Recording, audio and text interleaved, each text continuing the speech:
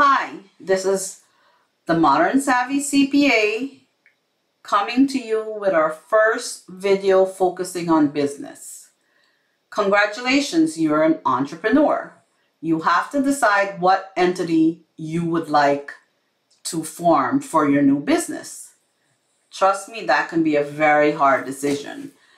It's one of the questions I'm getting asked most of the time. We have 5 different entities that you can use.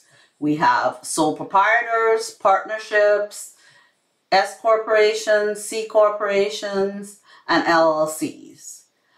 There are different rules and different, depending on the state, different avenues of way that you can set up each one of these entities.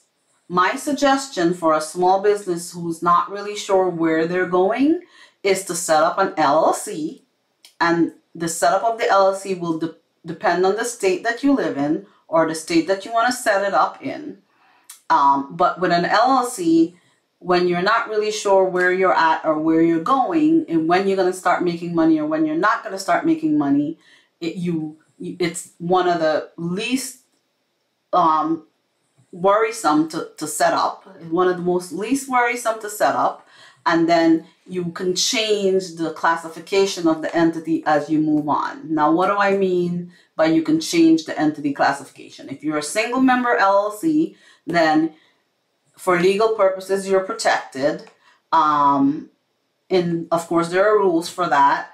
But it's disregarded for tax purposes, so it can be filed as a Schedule C on your personal tax return. If you're a partnership LLC and you decide later on that you're going to be making money, you can, with either one of these situations, you can elect to become an S corporation once you start making more money and you're willing to, you have a payroll and you start getting into the more complexity of the business. So again, you first start off with an LLC, and then as you go along, you'll contact your accountant and you'll talk to them about where your business is going and do they think that you should elect S election or not.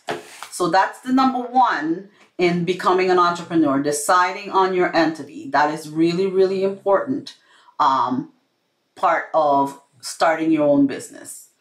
The number 2 advice I have for you, or the number 2 tip I have for you, is make sure whichever entity you decide on starting with, you have a separate business bank account and a separate business credit card for that entity. Always keep your business funds separate from your personal funds. That is the key to, number 1, if you are charging things all over the place and moving money all over the place, you are bound to forget something that you would be able to deduct. Trust me, I see it all the time where people they lose their deduction because they don't remember what they paid their car insurance with, or what they paid, dinner with, or what they paid a travel with. So having one business credit card and one business bank account where you're using that just for business and charging it just for business and using that bank account just for business income, it's going to be really easy to do your accounting and follow your money. Whether it's going out or it's going in, you can follow it.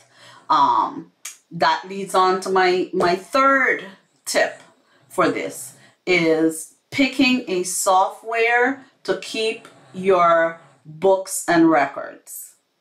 Trust me, you need to start with proper books and records. There are many softwares out there that will attach right to your bank account and right to your credit card and feed in all of your information. So if you're using one business credit card and one business bank account, it will be really easy to categorize that information if you're just using those 2 things and you're not wishy-washying all over the place. So there's tons of software out there that you can pick one software that you're going to start off with. You want to start off with a good software, because proper books and records are important for many reasons. One is to manage your business. Do you want to grow your business? Do you want to eventually sell your business? It's for tax purposes. To have historical data is really important to all these things. Then my fourth thing is piggybacks on my last thing is, in addition to that software, bookkeeping and record keeping is vital. It is vital in knowing where your money is. And I've heard many of times from my clients, oh, I know where everything is. It's in my head. I've been doing this for a long time. I understand this, I understand that, and whatever. And then when we bring the numbers forward and we actually show them the profit and loss, which is your overall picture. I explain it like a satellite. You have a satellite in the sky, and that's your profit and loss statement. Your satellite shows you the whole picture. Now, in order for you to understand what the satellite is showing you, you need to dig down into the satellite. You need to fly the plane a little closer to Earth so you can understand what you spent on what. Should you have spent that? Is that what you wanted to spend? Sometimes we don't even know. I have people that come to me and they say, I spent that much on advertisement. What did I do that I spent that much on advertisement? I didn't really go and do anything like that. So you are going to be surprised when you look at your overall picture, and that gives you power. It gives you power. When you have a picture, you have the power to decide that if that's the right thing to do, or if you want to change that, then you need to make a plan to change it. But it gives you the power and the options with that power. Because once you have options, you have the power to change and make the different changes that you would like within your realm of your company. So it's super, super important to pick the right structure, to have one business bank account, one business credit card to start off with.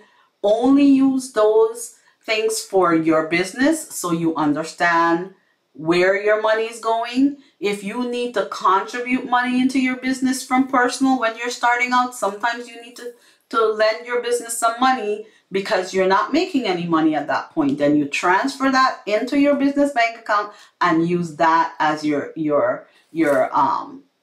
funds from there. So everything is being captured. You do not want to miss something. I've seen people miss stuff all the time.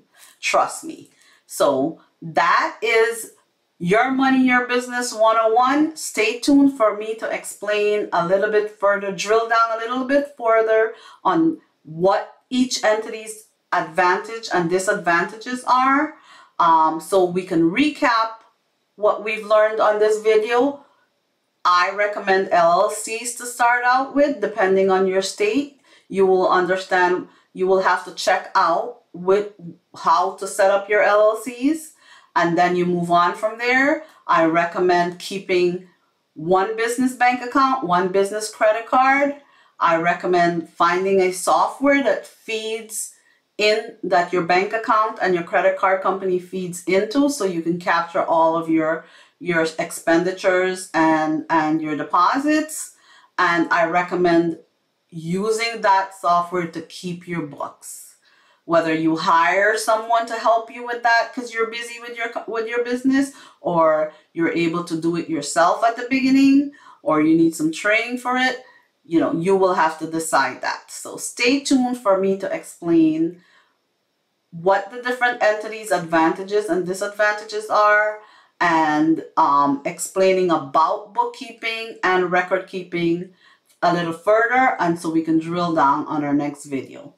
Thank you again. Please do not forget to subscribe to my channel, and also click on the link below. So if you have questions you'd like for me to answer in a video, I would be happy to hear from you.